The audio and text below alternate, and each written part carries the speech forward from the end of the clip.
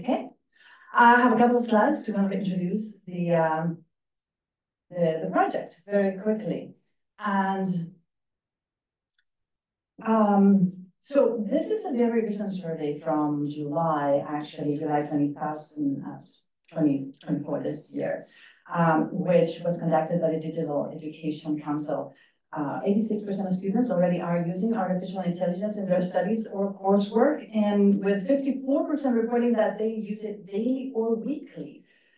This is a study that collected responses from more than 3,800 students from 16 countries. So students are already using AI pretty widely.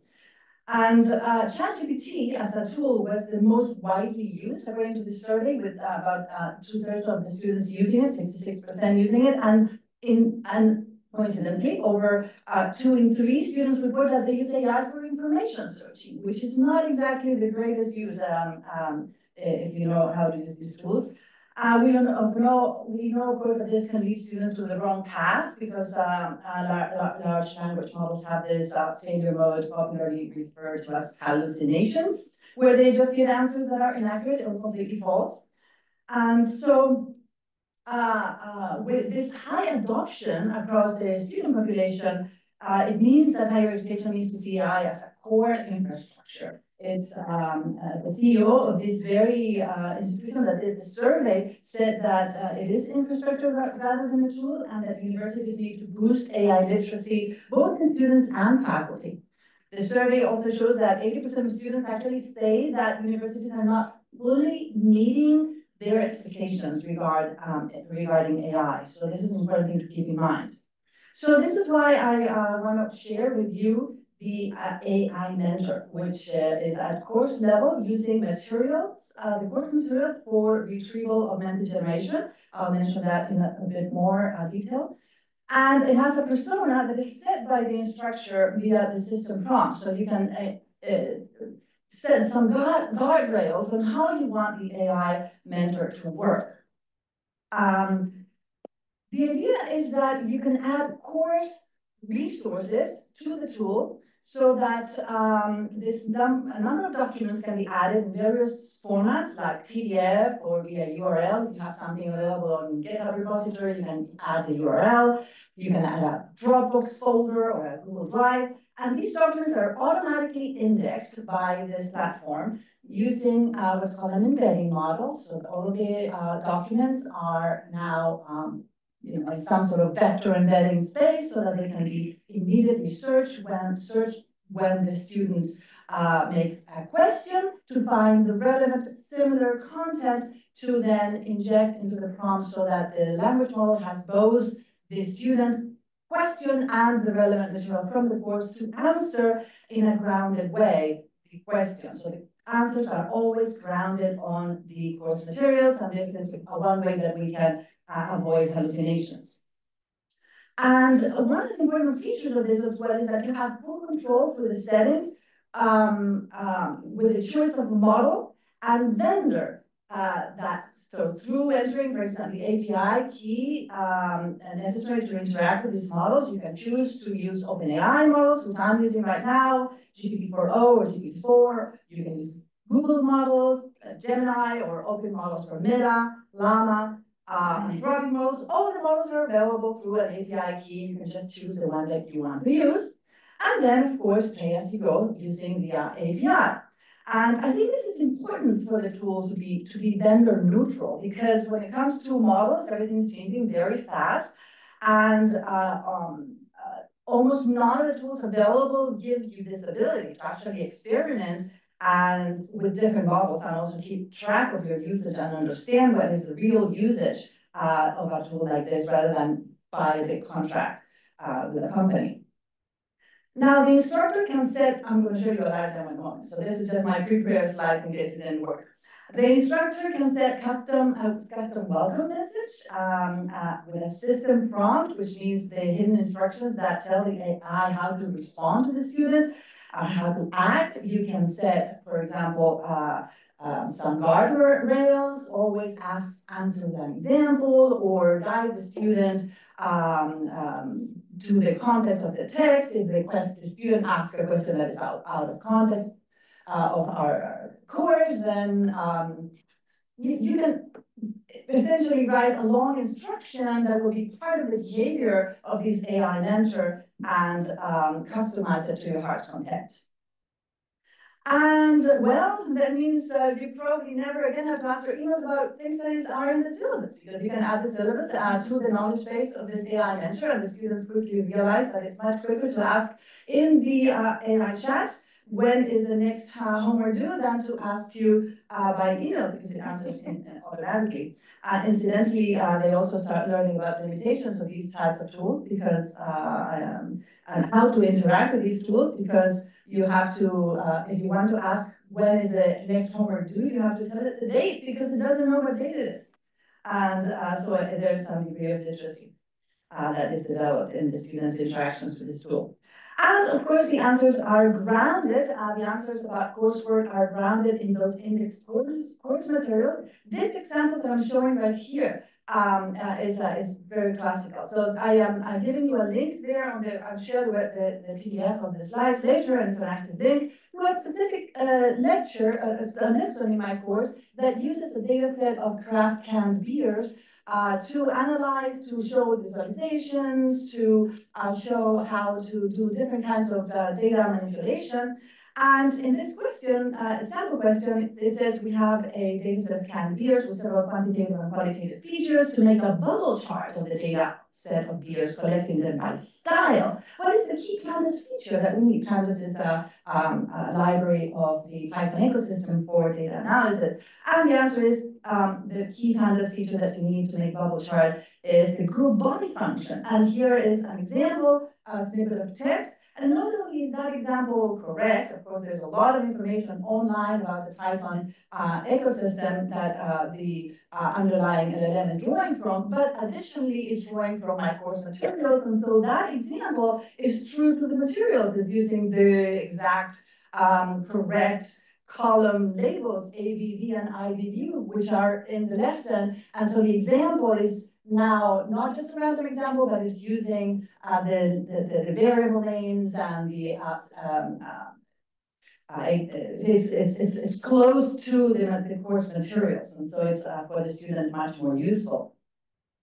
And here's another example, similar. What is the syntax I need to compute the meaning of a feature in the style groups? Again, this is a question that without context seems, what, if you ask this to a random general purpose LLM, style groups could mean function styles, could mean anything, right? But in this case, because the context is, or the context of the course is available to the tool, it will respond the question grounded in the course materials, and the only data set we're using in the course lessons is the data set of beers with the style of beers, and it's actually given you the correct syntax, where style is a label of a column of this data set. So this is much more useful to the student as an example. So now let me give you a live demo. I'll stop sharing from my slides and start sharing from my browser. And here is the live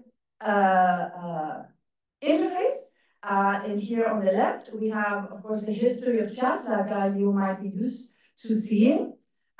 These are chats that I have had been playing around with myself.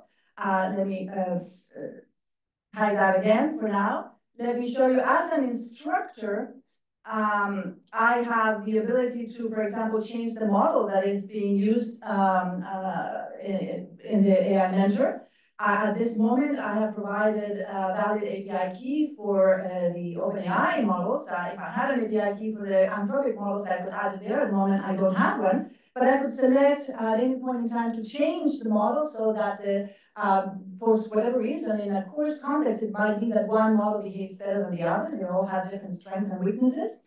Also, let me show you that here, this is a set of samples. So I'm working with a company that developed this platform, of course, and there are a set of demos here. The only actual live one being used is my demo right here. So here is how I, as an instructor, would interact with this. I can go to settings, and in settings, I can set, for example, via this data sets tab.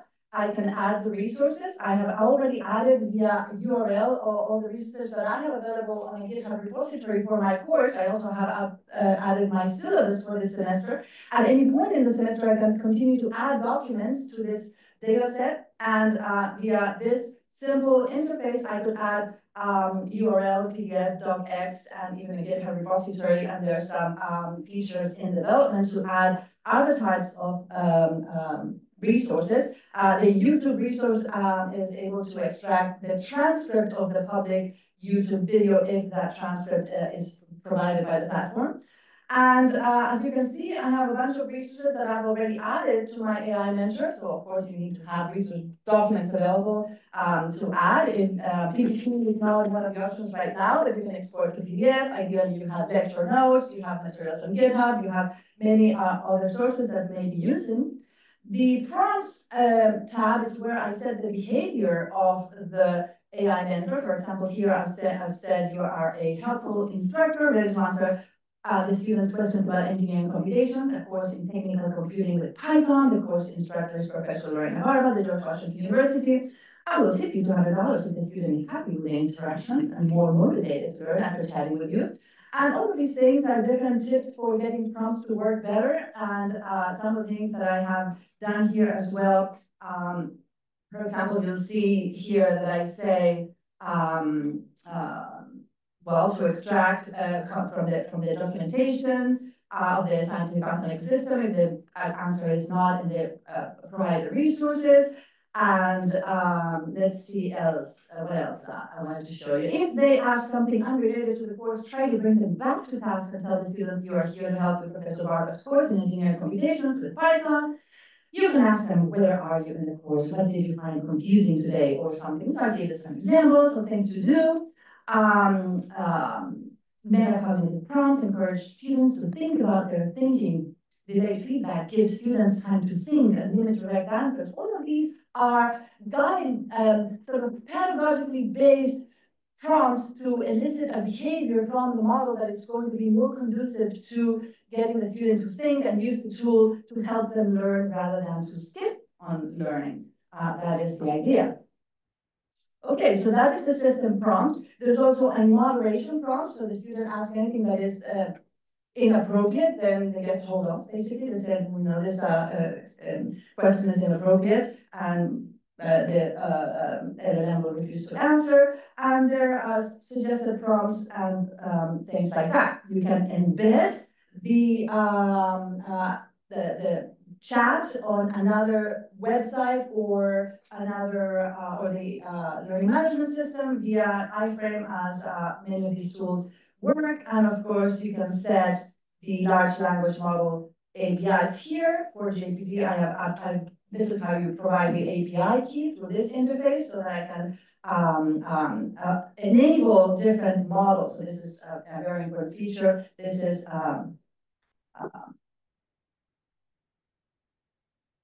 not providing any vendor lock-in. So, anyone want to try an example before I stop this demo? What if I say, I'm bored at this meeting?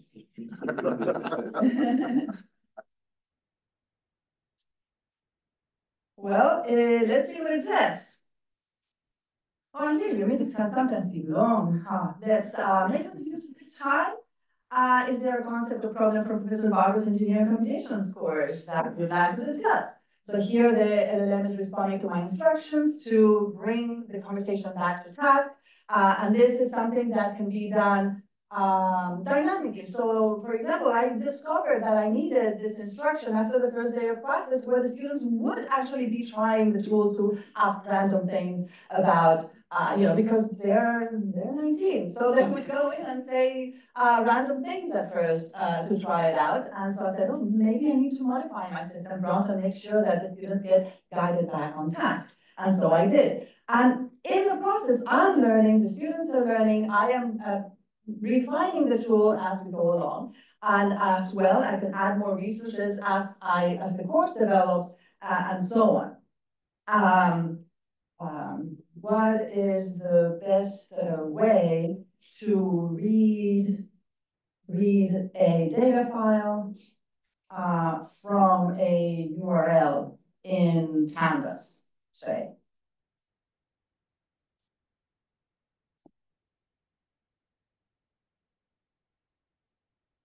And because of the way that I've given the system prompt, it is not only giving you the answer, but and with an example, but an explanation and so on. So this is part of the pedagogical behavior that is embedded in the system prompt. I can show you more later, but in the interest of time, I'm going to stop that part of the presentation for now, but let me give you a couple more slides only that I think will drive some important points home. One is that why not just use ChatGPT, right? Why do we need such a tool? Because really AI needs to be injected with learning science. It is not sufficient to just use a generalist tool for educational purposes. And a lot of you are already using AI already. We saw that in great numbers, mostly ChatGPT, and we might think that we don't have to do anything about it, but for educational context, we really do need to be a little bit more careful. This is here a screenshot of a recent randomized controlled trial that looked at high school students working in mathematics courses, and one group had access to ChatGPT, to a general ChatGPT interface, and the other group had a chat interface that was built with good prompt engineering to elicit a more pedagogical responses. There was a third group that was not using any AI at all. Both groups that used AI performed better on their practice problems, but the group that used ChatGPT performed statistically significantly worse in exams. And the reason is that students are using these tools sort of out of the box naively and are tempted to copy what the chatbot answers without much thinking. And, like pilots over-relying on autopilot, which the FAA has dictated needs to be toned down, and over-reliance on AI can lead to reduced human skills. So this is, of course, more of a concern given that AI can be unpredictably unreliable. So this is an important research result that supports these types of trials. And from this paper, I'm going to highlight this quote that AI has the potential to improve human performance, but must be deployed with appropriate guardrails when learning is important. And just a couple more slides. What are other universities doing? Well, the typical thing that they're doing is to hire OpenAI Enterprise or ChatGPT Edge EDU. And even universities like Yale that are committing large amounts of funding for a multidimensional effort in AI when it comes to learning, they typically provide a walled-off environment to the generalist tools, particularly OpenAI tools. And there's an advantage there because it goes through the university authentication. And there's some privacy protections, meaning that they use the prompts and are not saved or used in training the models. That's great, but we saw it is just not enough. And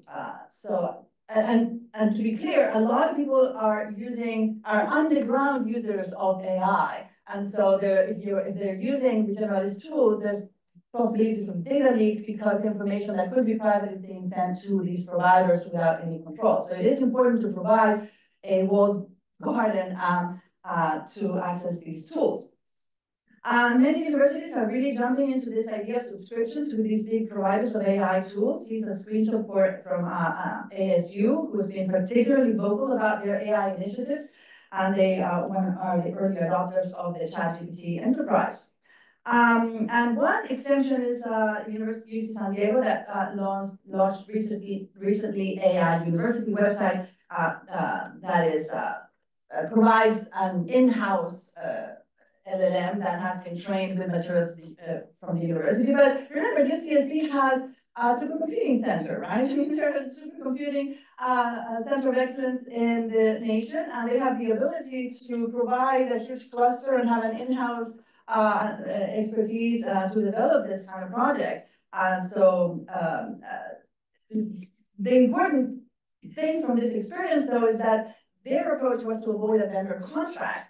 but of course at the cost of having to manage their own software and hardware, which is a great effort and expense, and a project like that would not be feasible for institutions with more limited resources. But from that example, we have this advice. The advice I have for other institutions is to not lock yourself in just yet with a vendor, that is, and watch costs carefully.